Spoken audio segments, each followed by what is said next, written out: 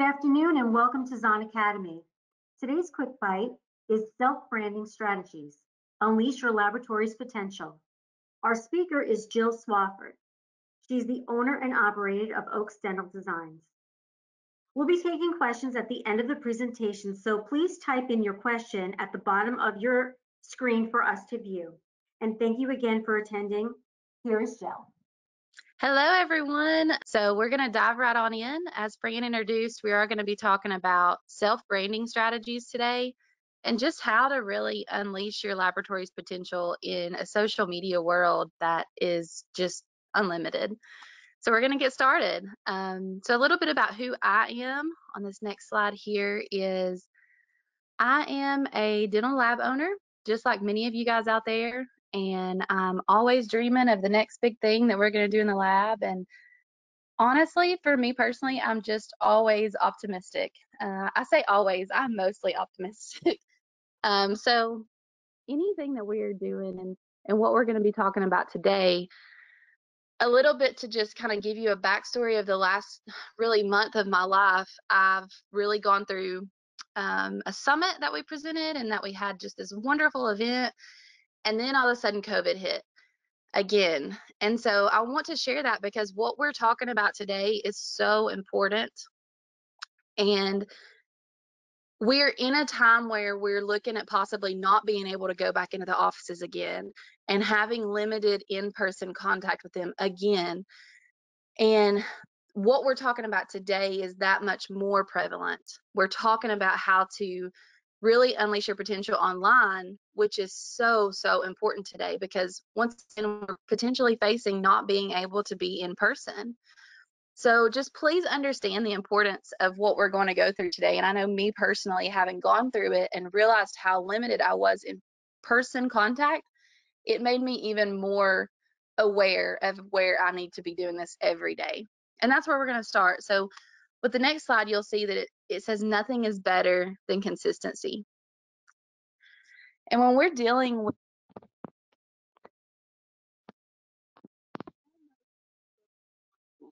and I say that with all authenticity because showing up every day is what happens online with the algorithms. And what an algorithm is a math problem that dictates to the computer what needs to be seen. It dictates to your phone what gets seen first. So these algorithms have all these different things that go into play, but consistency and somebody that shows up and is on there every day and is posting every day ranks you higher in the algorithms. So it's super, super important that if you commit to doing this, which is really important for your lab's growth during this time, that you commit to doing it every single day. And that's what this next slide says is that, you want to carve out time to do it every single day. The best thing that they've done lately is when you have a business page on Facebook, you can schedule your posts ahead of time. So I can get on there and schedule a week's worth, a month's worth of posts on my Facebook business page all in one day.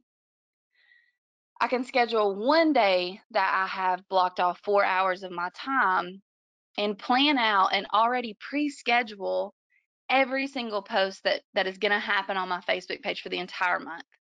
So I don't have to get caught up in the busyness. I just have to remember to do it again the next month because you're not going to be in a habit of posting daily. I do see the benefit of doing that after having gone through COVID because I didn't feel like getting up and posting every day. So I've seen my rankings slip on Instagram and on Facebook because I wasn't present every single day. And so I can see the benefit of posting ahead of time and scheduling your posts. It's just for me, I'm very into being authentic about who I am, what's happening with me today, what the lab is going through right now and today and currently. And so I personally just post daily, organically. And what I mean by that is that I post it every day individually. I don't normally pre-schedule. But if I'm going on vacation or things like that, I do always schedule my post and it makes it so much easier. So again, as I said before, you must show up every single day. It's just super, super important. Consistency is major in this game. You want to be relevant and just in front of people. And when someone's thinking about switching to a new lab, you want to be the one that comes to mind. Used to, we did this through postcards and mailers, and all those things are fine, but oftentimes those never make it to the doctor's desk. By doing this on social media, you are in the doctor's hand. You are on their phone. You are in front of their eyes visually for free. You can do paid ads, you can do all those things, but building a following of organic people that just follow you because they like who you are and they like what you provide for them is that much easier. So, as we move to this next slide, you're going to see that this is in Instagram where we're looking at this, and it's in your settings on your Instagram page, which I strongly encourage you to have as a business owner. This setting is major. So what you're looking at when you look at this setting is your audience and your followers. So what you can see here is I can see where my major cities are. I can see if my followers are mostly male or mostly female.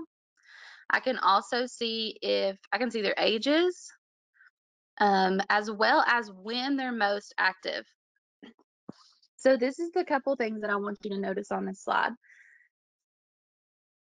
I can separate the two slides to the far left there, or the two pictures there to the far left. If you look to the lower, there's a circle there as well as an arrow. That circle represents the day of the week. So you can slide through Monday, Tuesday, all the way through Sunday, and you can see if your followers are active on different days of the week at different times. So I went to a seminar years ago that told me I needed to post at 9 o'clock at night. 9 o'clock at night was when I should be posting. So I did that for a long time. And then I started finding the statistic and I was like, well, my followers are most active in the middle of the day. They are active at 9 o'clock at night, but they're most active in the middle of the day. So when I realized that, I started adding an additional post in the middle of the day. So I post at noon, and then I also normally post in the evening around 8:30, 9 o'clock, because that's when my audience is most active and I want to reach my audience. So these little insights and analytics and statistics that you can get are all built into your Instagram already. These are key components. I want to build personally, my following is stronger female based. I'm a female lab owner. I have Ladies of the Mill, which is a female led lab tech organization. I deal with a lot and have a lot of female clients. I used to work with female doctors. It's just who my genre and my relatability connects really well to. I have tons of female or male doctors also that I love and that are wonderful to work with. But as far as my Instagram following, most of my following are female. What that means to me is when I'm posting, I post more storytelling type things. I post more things that are attractive to the female eye.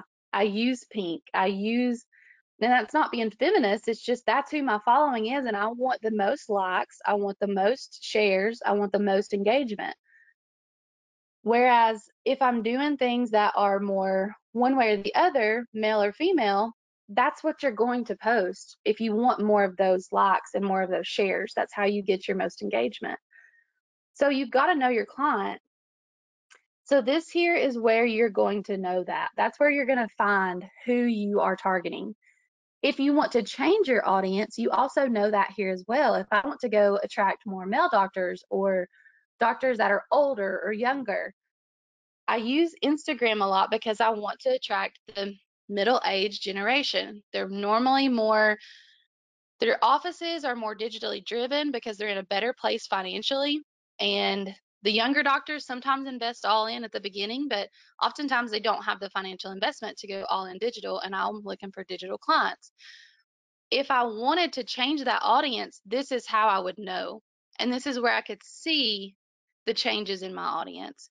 So if I wanted to attract younger people, I would post younger things that would be more attractive to younger people. If I want an older audience, I would do more 90s and 80s and 70s references. And so that's kind of how you change that. So first off, you've got to be consistent and you got to know your audience. So from there, we'll move forward to being different. Okay. You've got to stand out and make noise in the crowd because there is a lot in the crowd. There's so many people out there, but you have such an opportunity to just stand out by being a little bit different. This slide here, everything that you see on this entire presentation are pictures and slides that I have used on my personal Instagram page. This is one here that I posted on my Instagram during the Stanley Cup Finals, which is hockey, if you don't know. I'm from Tennessee. I'm a Nashville Predator fan. And this post, without the be different, make noise, it wasn't there. That writing wasn't there. But this post I posted during the Stanley Cup Finals. It let people know that I like hockey, that I'm a Predators fan. My model is a gold tooth, which is just symbolic of winning with the gold. The puck is there. My lighting is a little bit different. That's just who I am. And so you've got to be different. You've got to find a way to just kind of jump out. And that's not a traditional tooth post, but it's something that caught the eye of a lot of people and it had a lot of engagement. So moving forward, as we're looking at, if you don't have followers, you should look at your content. So if you're posting every day, but you're still not gaining followers, if you're posting every single day, you should be adding followers every single day. You should be receiving notifications that more people are liking you, or more people are following you, or more people have liked your business page. If that's not happening, you should look at your content. You need to take a look at what you're posting and see what you're offering people. So content, you'll hear this a lot in social media, but content is king. That's the line that you hear all the time, or content is key.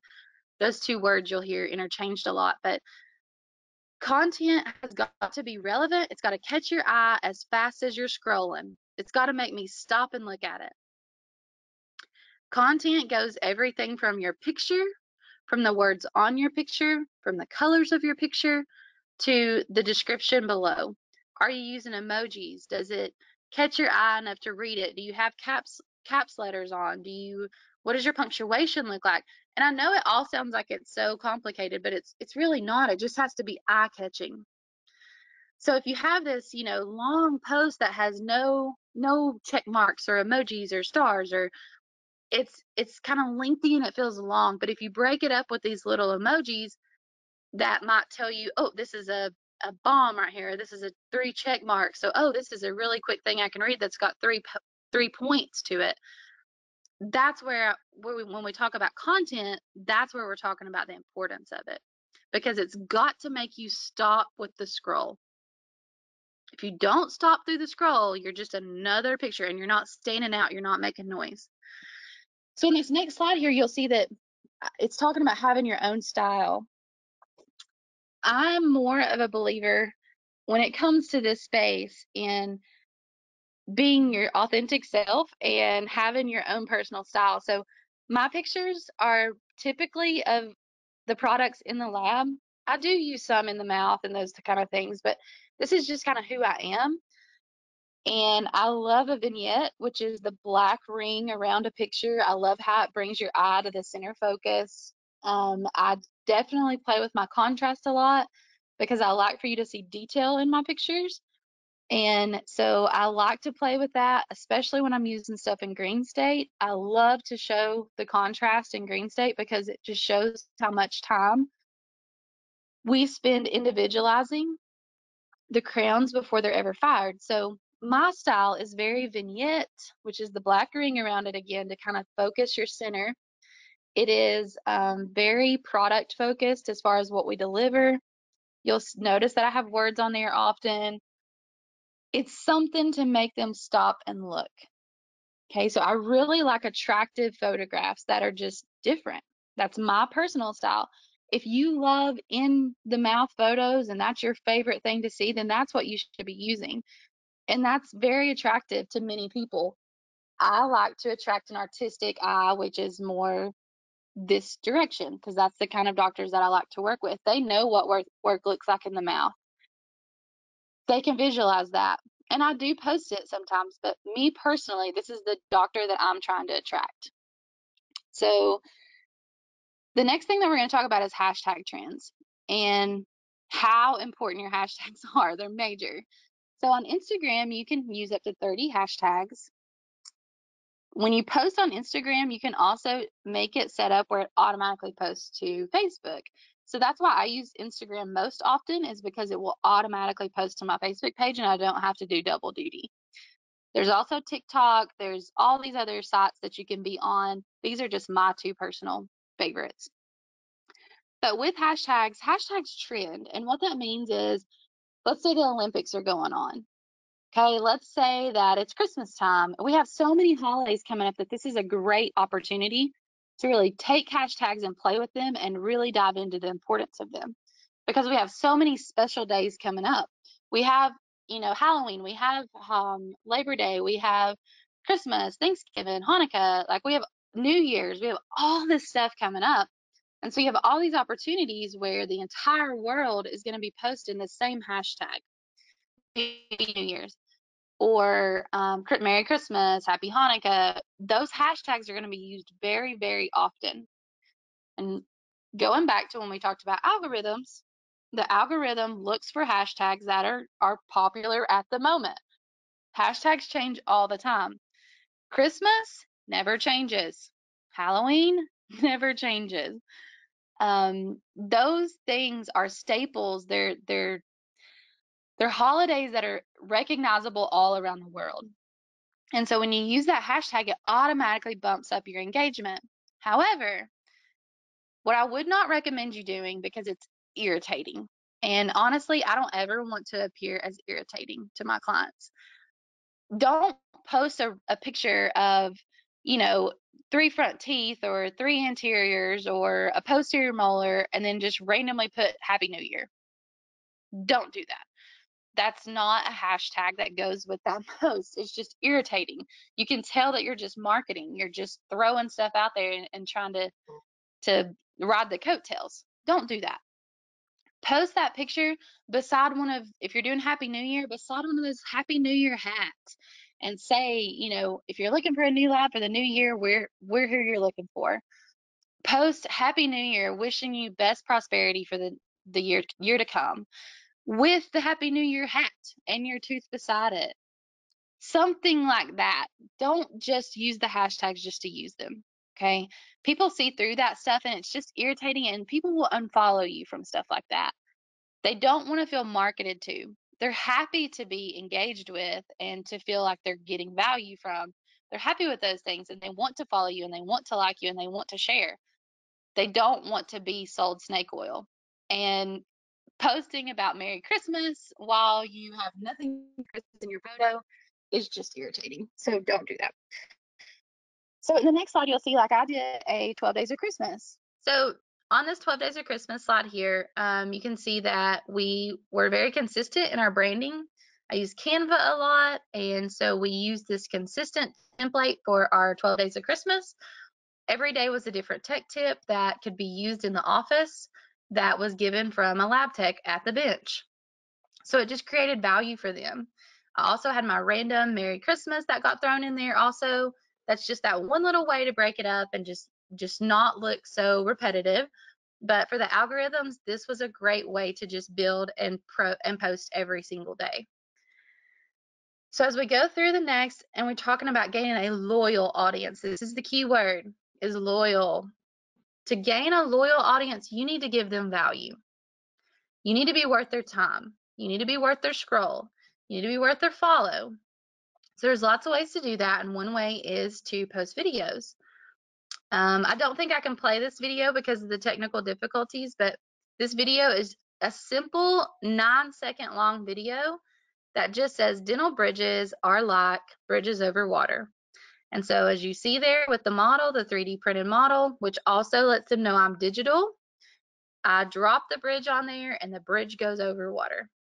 It's really simple, 9 seconds long. It's not something that they have to sit there and watch for 5 minutes. It's something they can show their patients, they can share on their own Facebook pages, those type things. So I gave them value because it's something they can share on their end. It's something they can use to educate their patient on. So lastly, what we want to talk about after we've talked about being different and being consistent is you want to just kind of create your social media buzz. So you want to figure out how to get people excited about you, right? So as you can see here, this was a few posts that I just pulled from my likes before, and these were, you can see exactly how many people were reached in these posts. The first one is just a really awesome, simple, beautiful picture taken with my cell phone of an implant with a gold crown or with a gold abutment.